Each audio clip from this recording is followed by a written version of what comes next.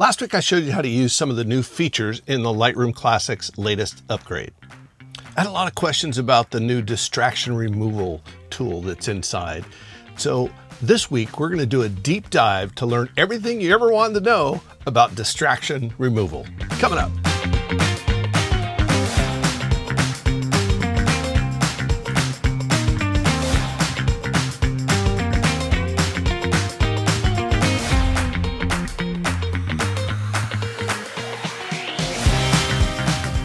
Hi, I'm Terry Van Aert, professional photographer, and with the new release of Lightroom Classic version 14.4, Adobe introduced a powerful new feature called distraction removal.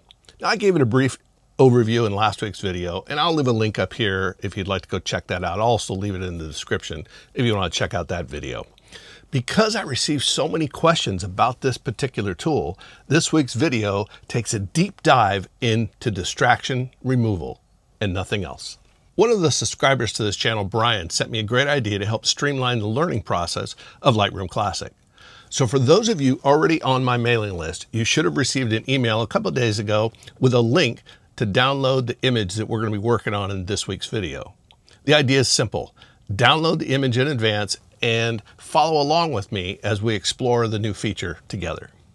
Now, if you like that idea but aren't on my mailing list, it's easy to join. Just send me an email to terry@imagelight.com. And if you're not on the list and still want to follow along, that's no problem. You can download the image by using the link that I'll put in the description below. So let's get into it. We're inside Lightroom Classic and we're going to go over into the develop section.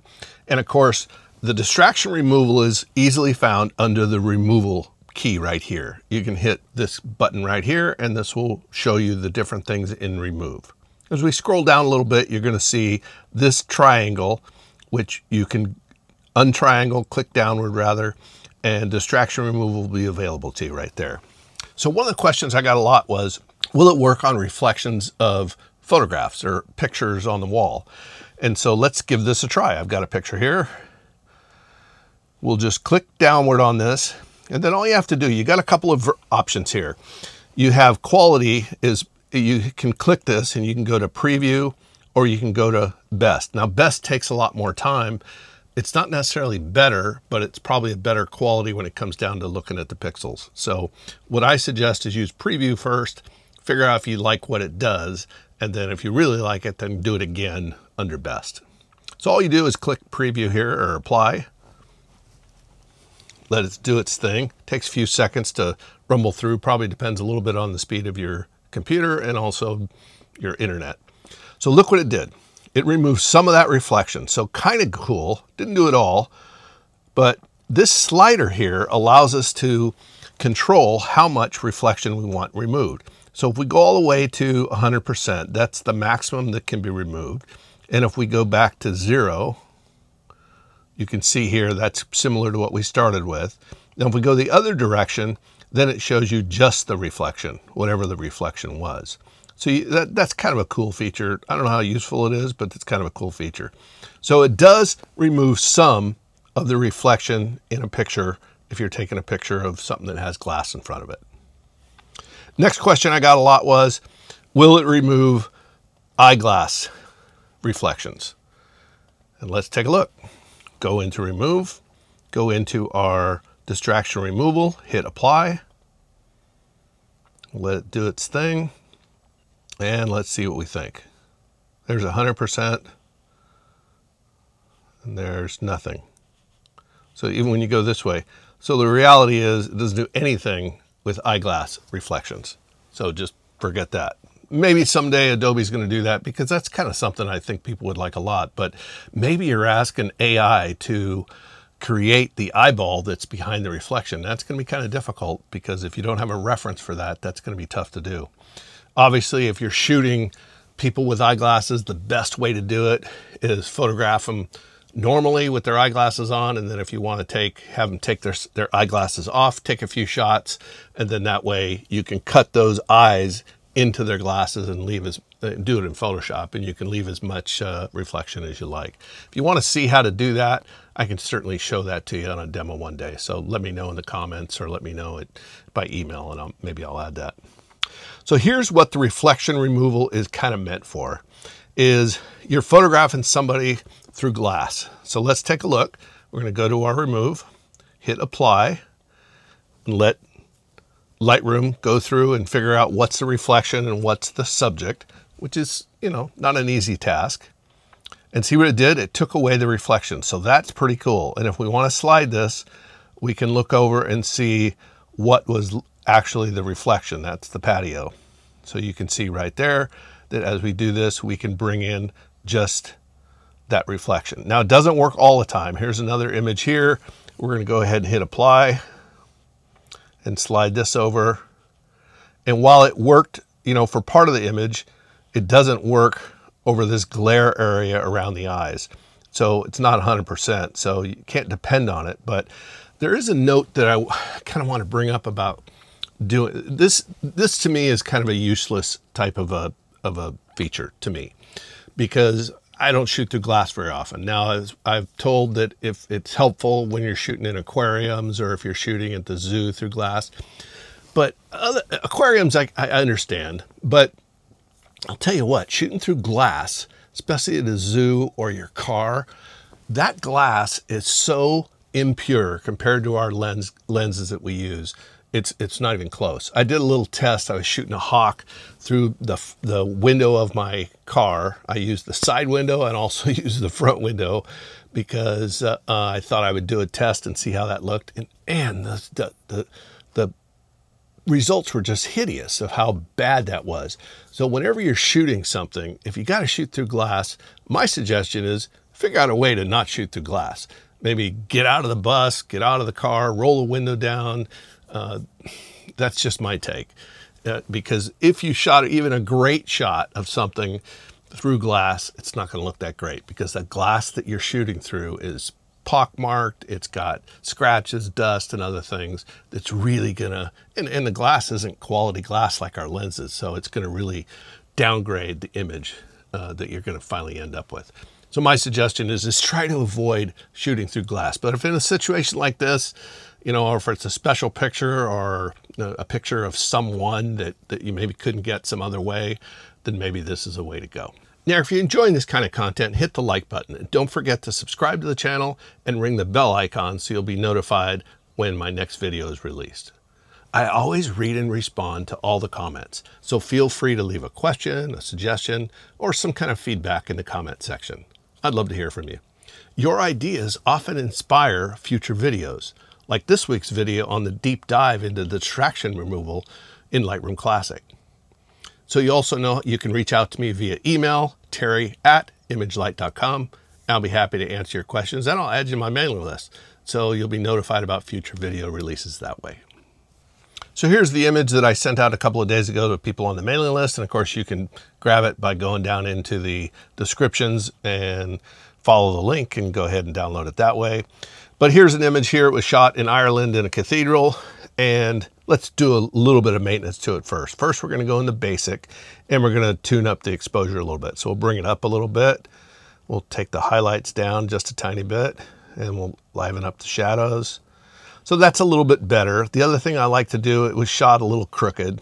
So I go over into the crop tool, and I take this little angle tool, and all you do is you take this and draw it along whatever you want for your horizontal line, then let it go, and then Lightroom crops it, and you just say, hit enter, and now you've got the cropped image.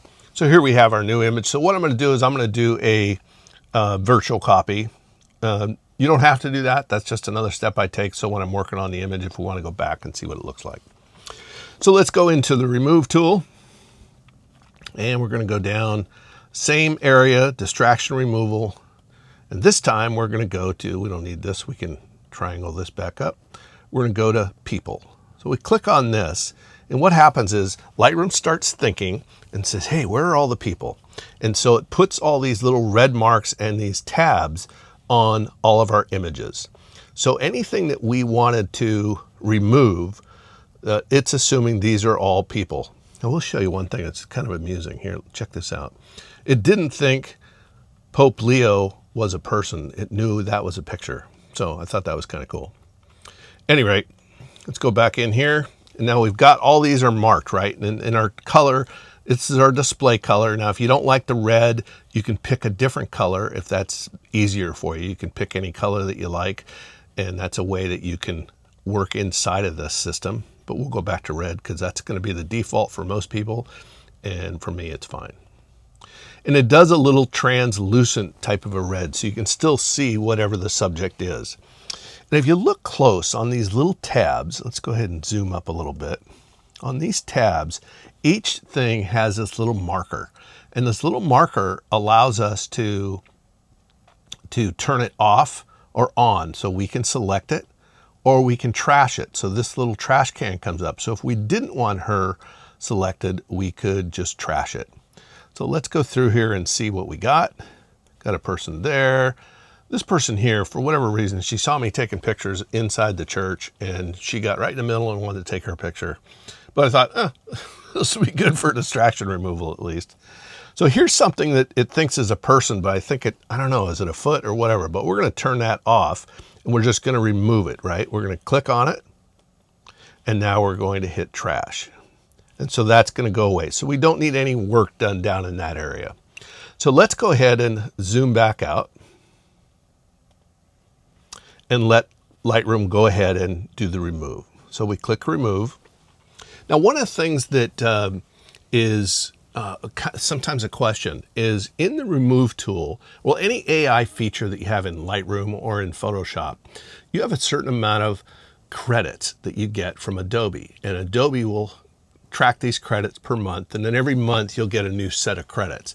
And that's for doing, typically it's going to be doing for AI generation things. So let's say you wanted to create an image of a monkey riding a horse, you know, out of thin air, then that's going to cost you a credit. But if you are doing this kind of thing, remove, it says, the Adobe website says that this does not go towards your credits. So you can do this removing all day long, and it doesn't take away any of your credits that you might use for something a little more extensive. So that's good to know. All right, so as we take a look here, we can see what Lightroom has done. We see there's a little, everywhere there's a little tag. If you hover over it, it'll show you the area that was rebuilt, okay? Same over here, show the area that was rebuilt. And on the surface, we look at this, we say, well, it looks pretty good. Well, but there are some mistakes. So let's go ahead and get into those. If we come up here and we do our little eyeball, we can turn this to see what has been different, right? So as we turn the eyeball off and on, we can see what it did. So it removed this person over here, but look what it did to this statue. It kind of created half a statue in thin air, created a podium. There's a lot of stuff here that we didn't really need it to do that looks a little awkward. So we're kind of lucky in that way, is we can come over here and we can say, well, let's see what a different version is. Down here, you've got a different version where you can look to a different variation. So let's click on this and see what it does. So there it puts a big banner up, and then it does an extended podium that might look a little bit more realistic. It's still trying to remove the people, but it really doesn't know what to do here with this background. So let's just leave that as it is. And over here, let's take a look, and we'll do the on and off. So it removed the people, it put in a new pillar, and actually rebuilt some of the pews here. And this one's a little awkward. So let's take a look and see if it made a little better version of that. That's a little bit better, a little bit more aligned. Let's turn this off and on. Yeah, that looks a little bit better. So that second version there worked good. And of course, when you do a second version on one, it doesn't affect anything that you didn't highlight. So if you've got something that you've highlighted, it's not going to affect it. So let's turn this off and on and see what else. Okay, did a good job removing the offensive lady in the middle. It removed him. This is pretty good. Let's come over here. Remove that person in the background back there and the person in the foreground. And I think there's another one right here. And again, you could see here that they, did quite a bit of work removing this, this background here. It kind of rebuilt that pillar and built the pews, you know, probably added an extra pew. So one of the things to always keep in mind when you're working with remove is you have the ability to do this all on your own. So let's come back to this one that was kind of a little bit more offensive in terms of how it really altered everything that we were working with. So let's go ahead and no matter what the version was, it's not going to work. So let's go ahead and trash that. Okay. So now that we've trashed it, we go up to the original remove tool, which is up here, right? This remove button right there. Now what we're going to do is we're going to do some of our own removal. And so we're not relying on AI to select exactly what we're looking for. We can do this in a little more refined way by just using the cursor and a brush. One of the things that's neat about this is now we have control over the actual mask itself, right? So we can add to the mask and add more over here, or we can subtract to the mask and remove things if we want. So we don't have that ability on the AI version. It tells you what it is. That would be nice to be able to go in and subtract and add on stuff like that. But right now we can't. So let's go ahead and go to remove.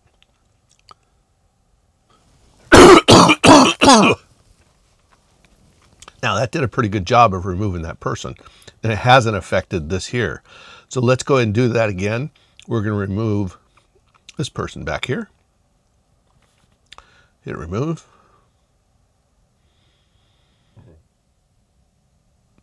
Awesome. All right, got a guy back here. And of course we went a little over, so we can just subtract on that mask. And hit remove. I think that looks a little more realistic. You see that AI generated, look at that again, AI generated like extra candles or something in the background. So we're just going to leave that empty like that. And now these two people here, again, if we left this to AI, it removes too much of the scene up here where the candles are and the display of the statue. So let's go ahead and just do this manually. We're going to come around here. We'll include her. And whenever you're doing any kind of remove, you always make sure that you're just have a little bit extra. Don't get it too tight, because if you get it too tight, then AI has a difficult time trying to figure that out. So make sure you got plenty of room around your remove. So we hit remove again. That looks a lot better. Now the last two people we just have to work with are these two. So let's go ahead and grab his arm, his head, cover that up, maybe add to this over here. Make sure we got plenty. We can subtract a little bit here. There we go, hit remove. It still is using AI and it's still not using any of your credits, but there it removes quite a bit better. So yes, it took us a little more time to remove all the people we wanted to out of this image. But the nice thing is that it actually looks pretty darn good in terms of that's how we started with, and then we removed it. So that was a pretty fast, it didn't take that long to remove all those people. And while distraction removal did a great job in terms of doing the bulk of the work, you kind of have to look close and see, is this the variation that you want? Or maybe you want to change that variation of each individual tag that is set in the frame. And then if it isn't, then go in manually and do it, and go ahead and work out all of those little pieces one by one until you get an image the way you want it. So there's everything you need to know about distraction removal. Thanks for watching. See you next time.